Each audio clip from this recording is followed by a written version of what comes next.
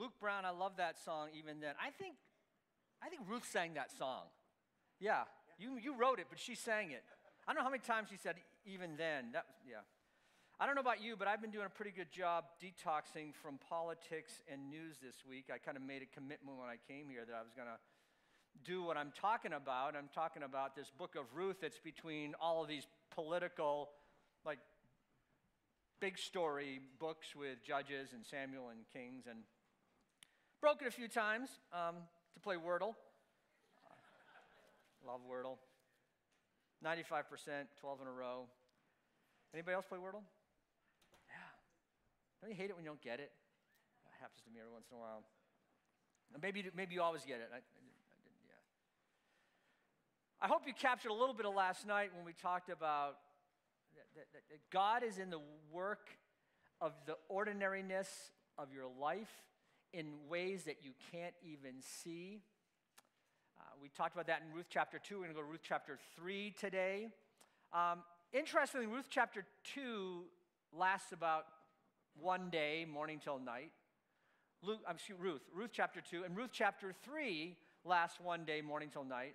Ruth chapter 1 and Ruth chapter 4, the ones on either end, those cover years, okay? So it's interesting, years, day, years, 1, 2, 3, 4, one way to remember it. We're in chapter 3. This is a super strange chapter. As of this week, I'm like being very careful how I use the word strange.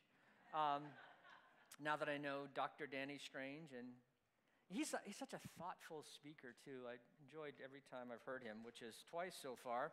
Have a chance to see his beautiful family.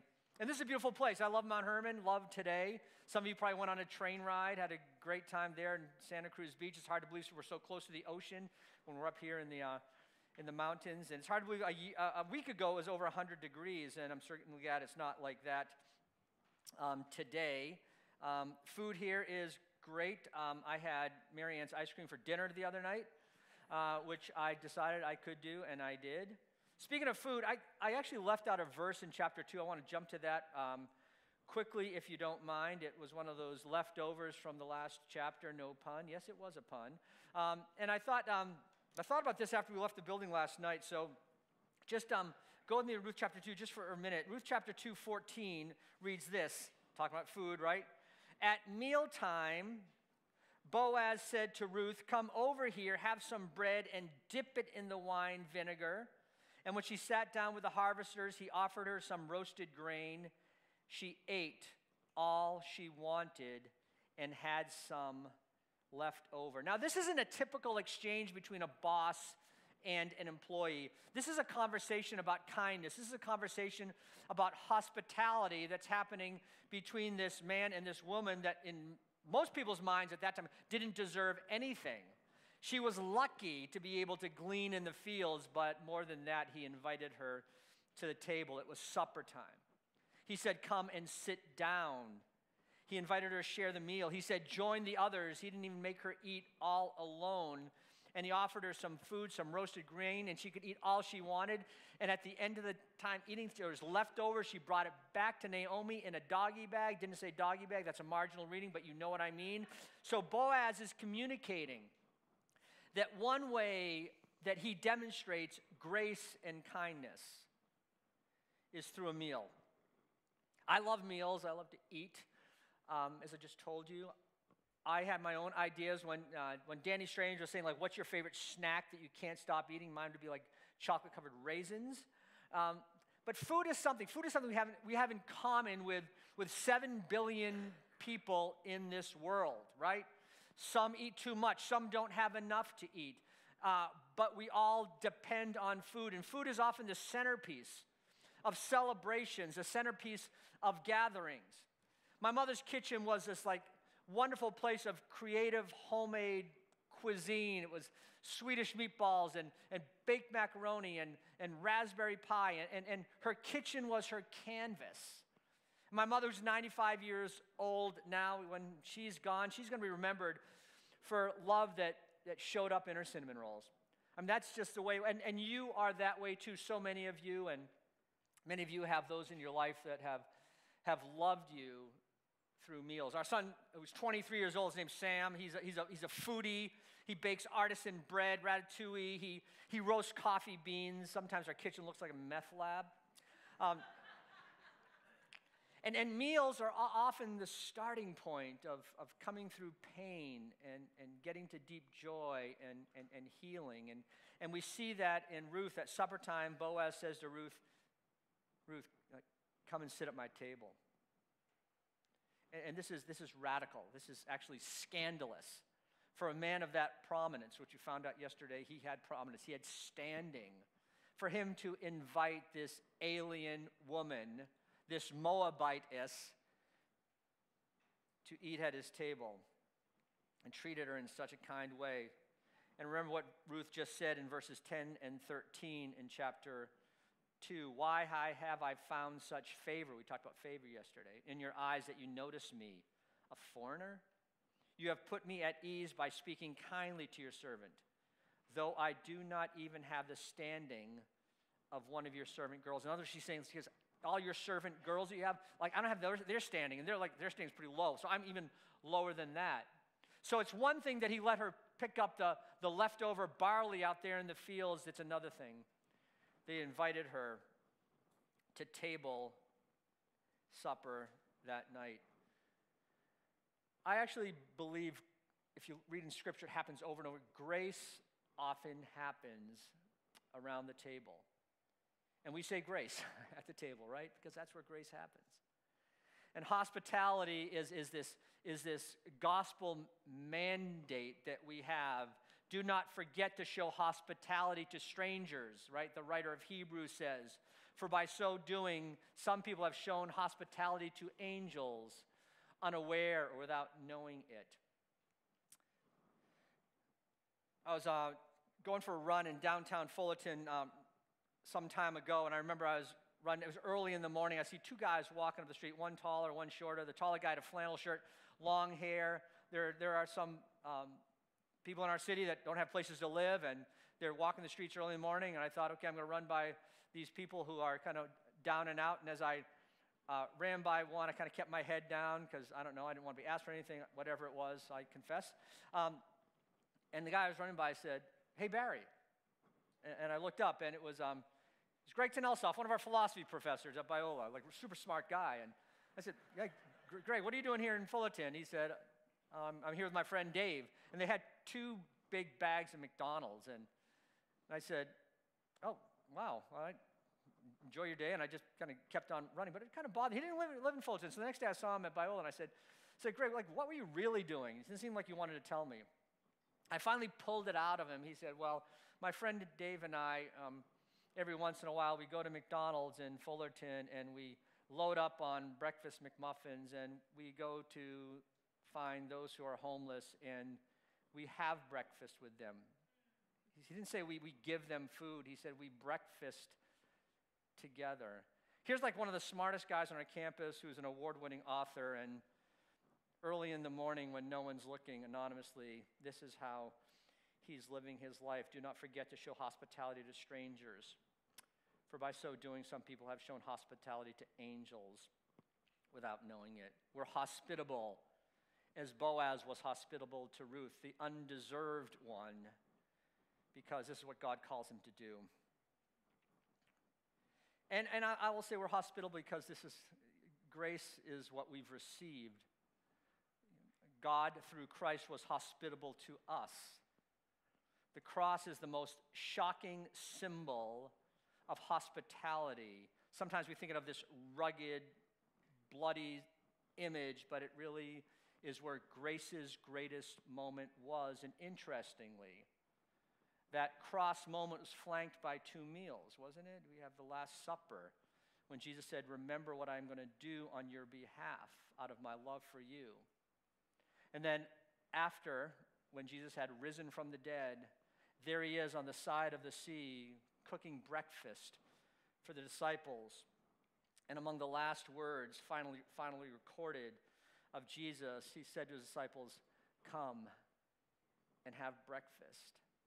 And the Bible, God's word, ends with that same invitation of Jesus in Revelation 3:20, where he says, "Here I am, as I stand at the door and knock. If anyone hears my voice and opens the door, I will come in." And sometimes we stop there, but we forget the rest of the verse. "I will come in and eat with that person, and they with me." Jesus suppers with us. And sometimes we need to see supper as a verb and not just as a noun. Jesus seems to be saying to us, if you invite me to supper with you for a meal, I will invite you to supper with me for eternity. This is grace. And there's so much about Boaz, who is called the Redeemer, right? So we have to think about something might be happening in advance of the gospel stories there in the book of Ruth, when Boaz invites Ruth to the table as her kinsman redeemer, opens up the table for her as undeserved as she is, in anticipation of Christ, the Redeemer who opens up his table for us. And I wonder if that supper Redeemer Boaz offers for Ruth maybe in some way points us to Christ's death for our life in the Last Supper. This is just kind of a little bit of leftovers from yesterday that I thought about after I left last night, and just thought maybe you need to hear that, some of you today, that Jesus invites you to his table of grace, to live fully and freely the life that he has to offer you. So don't be so proud to say, "Lord, I'm opening myself up to come to your table and have what you have for me," which is his grace. Okay, so thanks for letting me wrap up chapter 2 with something I wanted to say. That was the appetizer. Now we're going to get to the main course. The main course is chapter 3. I'm going to try to get through this today. Before midnight, I will be done. I promise you that. So we're going to go right to chapter 3. So let's go there. Ruth and Boaz at the threshing floor is how it begins in this version here. One day, Ruth's mother-in-law, Naomi, said to her, "My daughter, I must find a home for you where you will be well provided for." Now, Boaz, whose woman you have worked as, is a relative of ours. And tonight, he will be winnowing barley on the threshing floor. It's a strange chapter, so just bear with me. This is some weird stuff here. "Wash, put on perfume, get dressed in your best clothes, and go down to the threshing floor. And don't let him know that you're there until he has finished eating and drinking. When he lies down, note the place where he is lying, then go and uncover his feet and lie down. He will tell you what to do." "I will do whatever you say," Ruth answered. So she went down to the threshing floor and did everything her mother-in-law told her to do. When Boaz had finished eating and drinking and was in good spirits, he went over to lie down at the far end of the grain pile. Ruth approached quietly, uncovered his feet, and lay down. In the middle of the night, something startled the man. He turned, and there was a woman lying at his feet. "Who are you?" he asked. "I'm your servant Ruth," she said. "Spread the corner of your garment over me, since you are a guardian redeemer of our family." "The Lord bless you, my daughter," he replied. "This kindness is greater than that which you showed earlier. You have not run after the younger men, whether rich or poor. And now, my daughter, don't be afraid. I will do for you all you ask. All the people of my town know that you are a woman of noble character. Although it is true that I am a guardian redeemer of our family, there is another who is more closely related than I. Stay here for the night, and in the morning, if he wants to do his duty as your guardian redeemer, good. Let him redeem you. But if not, as surely as the Lord lives, I will do it. Lie here until morning." So she lay at his feet until morning, but got up before anyone could be recognized. And he said, "No one must know that a woman came to the threshing floor." He also said, "Bring me the shawl you are wearing and hold it out." When she did so, he poured into it 6 measures of barley and placed the bundle on her. Then he went back to town. And when Ruth came to her mother-in-law, Naomi said, "How did it go, my daughter?"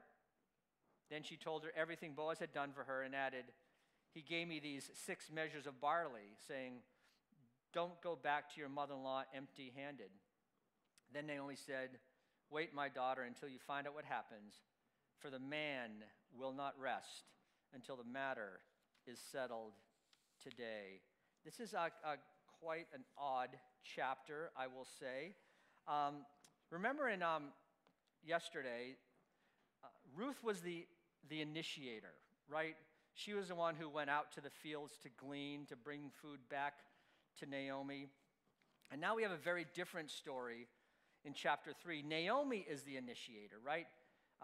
She seems to be coming to life from the emptiness at the end of chapter 1.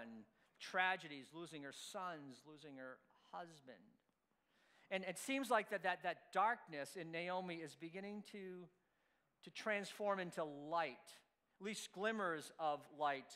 This bitter Naomi is now recognizing that God's kindness, his loving kindness, his chesed, as it word in that, it's hard to even define in the Old Testament. And she's seeing that through others. And as you read Scripture, I'm convinced, like, Ruth and Boaz are like two of the most remarkable, like, people that you want to model your life after. In all of the Bible, and like a lot of people named Ruth, right? In the world today, like, but I don't know why they don't name the kids Boaz. Because like he's also like this really great person. Any day now, I'm going to become a grandfather. I know, I'm so excited.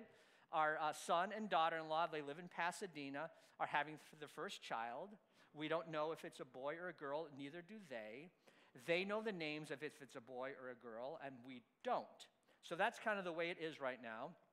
But this child is due imminently, and I actually hope if it's a boy, they name him Boaz. I haven't told them that yet. I've just thought of that today. They can call him Bo if they don't like Boaz. But I don't know why we don't have more Boazes in this world.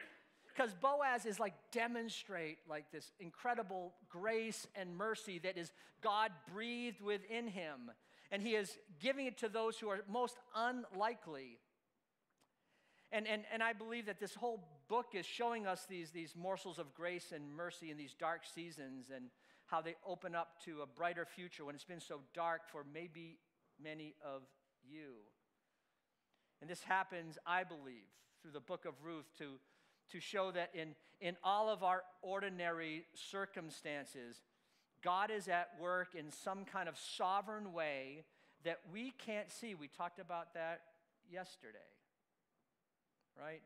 All things work together for good for those who love God and are called according to his purpose. Not some things, but all things. So everything's included in that all. And as you read the book of Ruth, you believe this to be true because you see slowly in all of the darkness, things are coming together.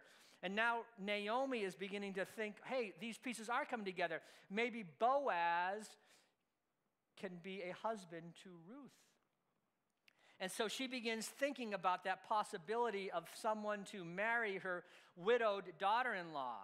And she probably never thought that day was going to come when Orpah and Ruth, the two wives of her now dead sons, back in Moab, she said, go back to your homes, go back to your gods, go back to your families, go back to your stuff.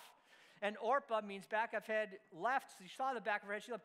But Ruth clung to her and said, no, I'm going to go with you. And remember that great, that King James Version language when she said to Naomi, whither thou goest, I will go, and where thou lodgest, I will lodge. Thy people shall be my people, and thy God will be my God. And where thou diest, I will die, and there I will be buried. Ruth clung to Naomi and headed into Bethlehem with all of those uncertainties in her life. We talked about uncertainties 2 days ago. And she practiced trusting God in the mundaneness of her life. And may it not be lost on us that all of this new life in her is happening in a small town in Judah called Bethlehem. And can't you see how this little book is packed with meaning far beyond the story of this grieving and struggling family? There is light that is dawning chapter by chapter, pointing us towards Bethlehem, which we're going to really see powerfully tomorrow. So Naomi, in this weird way, she begins planning, and actually she begins scheming. She wants to win Boaz over for Ruth. She wants to see them married. She wants to see them secure a good future, to preserve the family that she had once lost back in Moab. Basically her family all but evaporated there, and she thought she was done. And now there's this glimmer of hope now with Boaz on the scene. And so here's Naomi's odd plan for Ruth. She said, bathe yourself and, put some perfume on, dress in your finest of clothes, and go down at night. This sounds so scandalous, right? Like, go down at night to the threshing floor where Boaz is asleep after he's had something to eat and something to drink, feeling good about himself. Watch where he lies down, and then go and uncover his feet with whatever cloak is over it by lifting up that cloak, and then lie down beside him and do what he tells you to do. Folks, don't try this at home. Well, try it at home, but don't try it at work. Let me just say that, okay?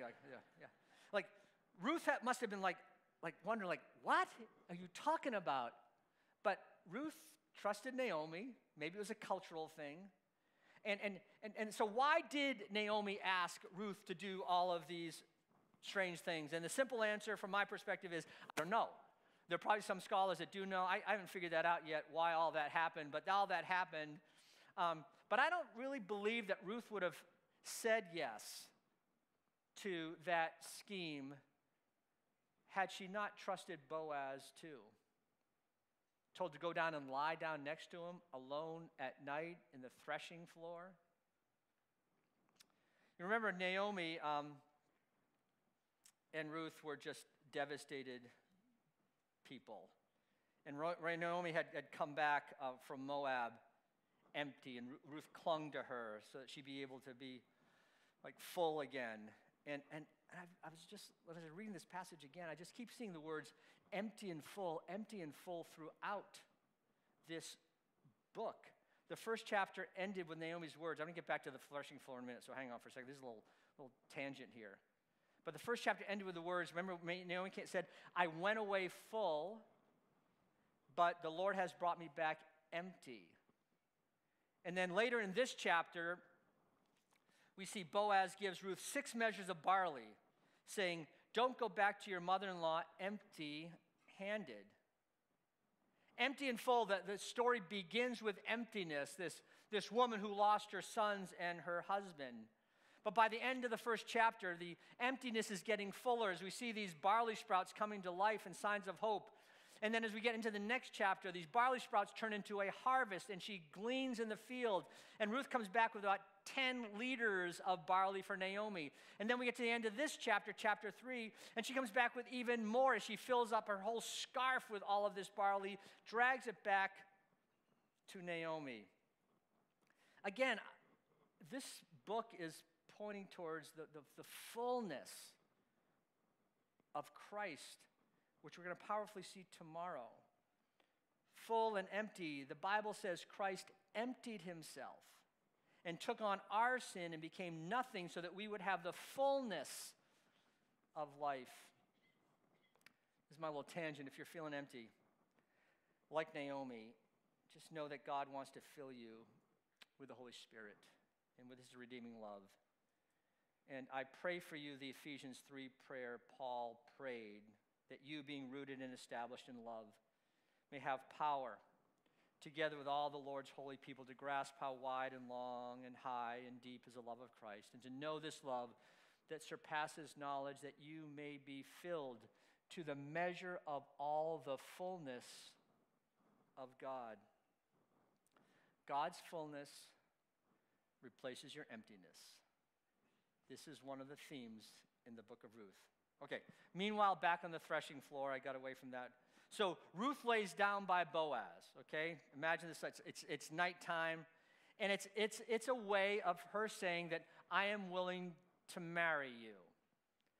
And it may have been, I'm not so sure about this, and maybe you can help me with it later on, but it may have been that Ruth's commitment to Naomi that she made back in Moab. Remember, Sukasa, Mikasa, your journey, my journey, your people, my people, your God, my God. This might have been her way of saying that I want to go onto the threshing floor to indicate that I am willing to marry Boaz maybe even as a type of surrogate to her mother-in-law who had been emptied of her own family. And the reason why I'm wondering about that, because we're going to get to tomorrow, you'll see that when Ruth does have a child, the women of the city, we're going to talk about this tomorrow, when Ruth has a child, they say this. They say, Naomi has a son, not Ruth. We'll talk about that tomorrow. And then we get to verse 10, and Boaz says, there on the threshing floor, he says, the Lord bless you, my daughter. Your kindness is greater than that which you showed earlier. You have not run after the younger men, whether rich or poor, and now don't be afraid. I will do for you all you ask. All the people of my town know that you are a woman of noble character. So there's Boaz acknowledging the profound kindness that he noticed that Ruth shows towards Naomi. Yesterday we talked about the powerful Christian virtue of favor. And I just want to pause here to talk about the powerful Christian virtue of kindness. I believe kindness is demonstrated more in the book of Ruth than any other book in the Bible. Boaz and Ruth, they were both noble and kind. They both lived profoundly selfless and kind lives. And I've been thinking like a lot, what does it mean to be kind? You know, it's easy to be kind when you go into Starbucks and the barista gets your latte right? It's easy to be kind, to say thank you. It's easy to be kind when there's harmony in your family, when you're getting along with your friends, when you're in your own echo chamber with people that think like you and believe like you and vote like you and look like you. But it's a lot harder to be kind with those who we disagree with and deeply disagree with. And I don't use the word kindness as a synonym to niceness. It's way different than niceness. Niceness is such a bland word. We need to stop telling our kids to be nice and start telling them to be kind and tell them the difference between the two. Kindness is all over the Bible. Kindness, kind-heartedness, loving kindness, all over the Old Testament, New Testament, certainly throughout the book of Ruth. You're not going to find the word nice in the Bible or niceness anywhere, because kindness is this powerful virtue. It's rooted in Scripture. It's forged on deep Christian theology. It's been lived out by the people of God for centuries. And unfortunately, I believe kindness more and more is a forgotten virtue. And kindness isn't the thing we do. It's the way we live. We don't just do kindness in this Nike-esque kind of way. We live kindness. We love kindness. That passage in Micah 6:8, for what shall I come before the Lord? And he has this three-part answer: to do justice and to love kindness. We say love mercy. It actually means to love kindness and to walk humbly with your God. And you think of, of all those three, to do justly and to love kindness and to walk humbly, it seems like loving kindness is the easiest thing to do. And it is, until you think about what does it mean to be kind to those that I've judged or condemned or ridiculed or have seen as my enemy, or maybe those who have gotten on my very last nerve. Being kind to those we like is pretty easy, and it costs us very little. Jesus said in Matthew chapter 5, you have heard that it said, love your neighbor and hate your enemy. But I say, love your enemy and pray for those who persecute you. And he uses two verbs there, right? He used the word love and pray. And I think sometimes we're good at doing one or the other. You know, what does it mean to love your neighbor? Well, we know what that means. And when Jesus says you either love your neighbor or love your enemy, by enemy he's saying that those who are not your neighbor, not those you're combating with, but maybe those who are outside of your neighborhood, outside of your community. How do you love them and pray for them? And sadly, sometimes we do one or the other. We love without prayer, or we pray without love. And when we love our enemies without praying for them, we might have a great relationship, but we don't long to see the gospel help transform their lives. Or we pray without loving, and that means we pray from a distance. And loving your enemy demands proximity. You can't love from a distance. I'm just thinking more and more that when Jesus says you love your enemy and pray for those who persecute you, you don't get to pick which verb. And in that sense, kindness is way more of a radical act than a random act. You know, we like random acts of kindness. I'm all for them. You know, you randomly pay for some stranger in a restaurant. You buy their dessert for them. You don't tell them who it was, and they get the bill and it says paid in full. Or you take out your elderly neighbor's trash, or you tell your friend she has spinach in her teeth. Whatever that kind thing is that you do, those are the random acts of kindness. I like that. You know, I'm at Biola University. I try to be kind to the people I'm working with. Students especially, they're walking down the sidewalk, fist pump, high five, how you doing? Talking to them, have a great day. Someone showed me a Facebook posting after one of those encounters. It said this: today, a DBC, president of Biola, put his hand on my shoulder, looked me in the eyes, and asked me, how am I doing?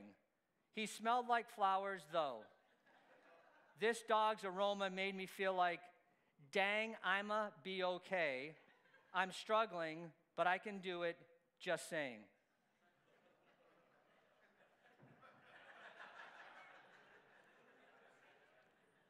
Actually, what is he just saying?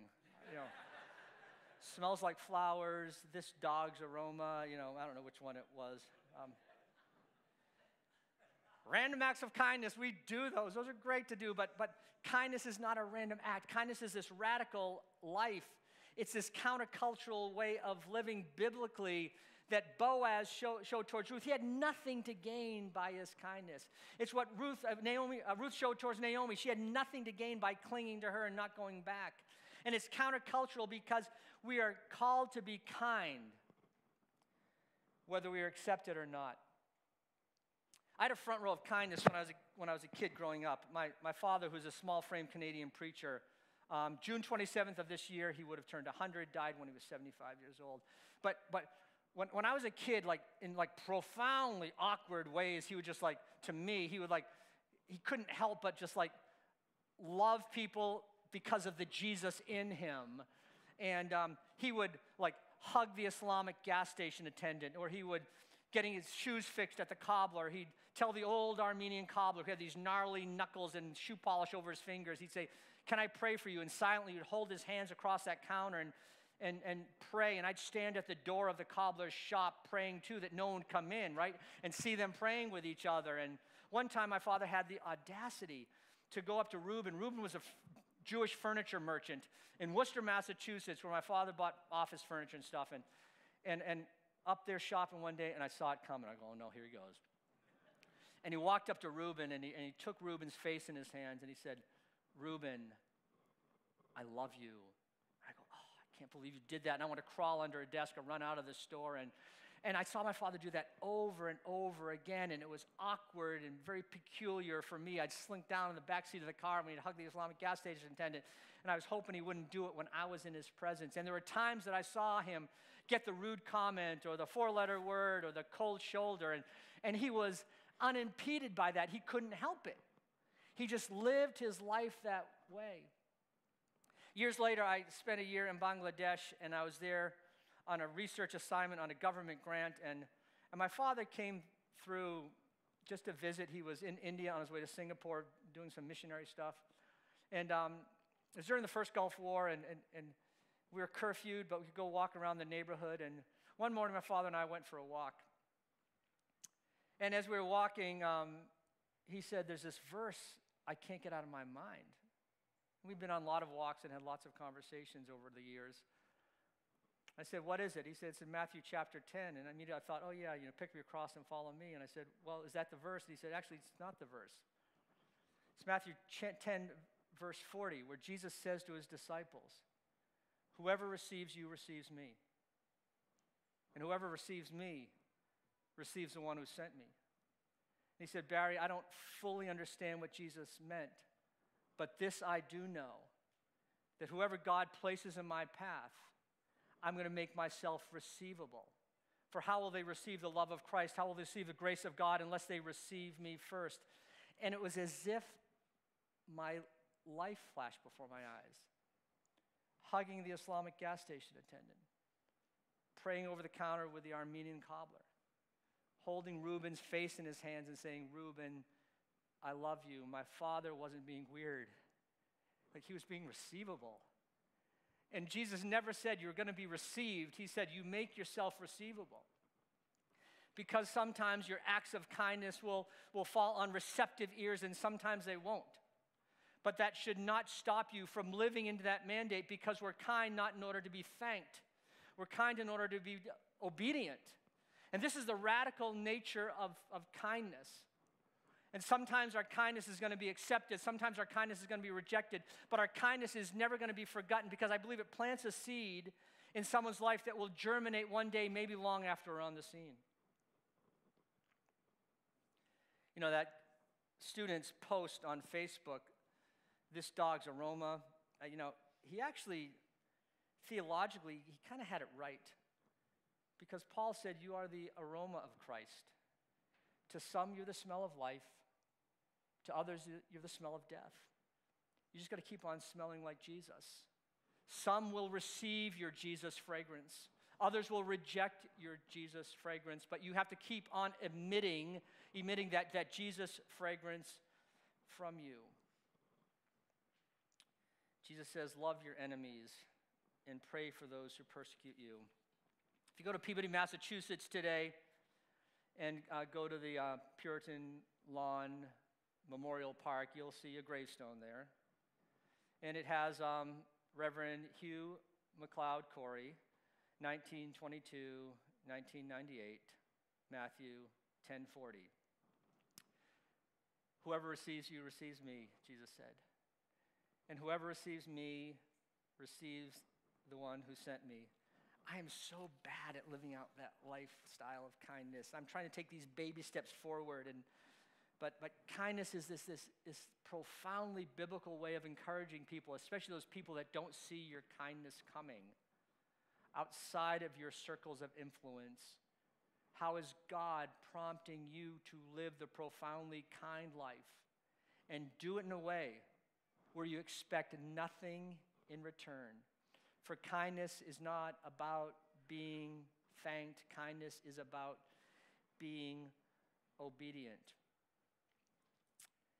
And we see these gestures of kindness in the book of Ruth. And sometimes kindness smells like flowers, and sometimes kindness looks like barley sprouts.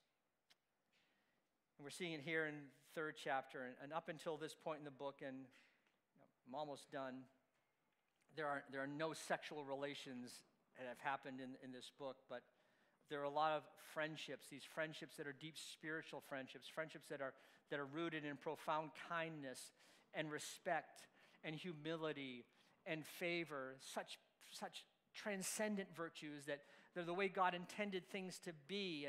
And kindness is making yourself receivable. And we see that happened when Ruth made herself receivable to Naomi and said, I'm going to go with you, even means giving up everything. When Boaz made himself receivable to Ruth, you say, you come and you put your legs under my table and you eat here. I'm going to give you a meal. You're not just like picking up the scraps on the field.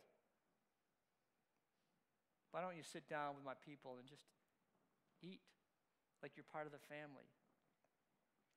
And I want you to notice something too, because I think this is something that we need to grapple with when it comes to being receivable. In the book of Ruth, being receivable cut across social, economic, national, cultural, ethnic, gender barriers. Everything was like outside of the normal social order of how things should be. And kindness broke that down. Being receivable extended beyond the normal places where you make yourself receivable. Luke Brown and guys, get up here, start playing something spiritual. I'm about done now, okay? Let me just say this. This is what I tell students at Biola. I'm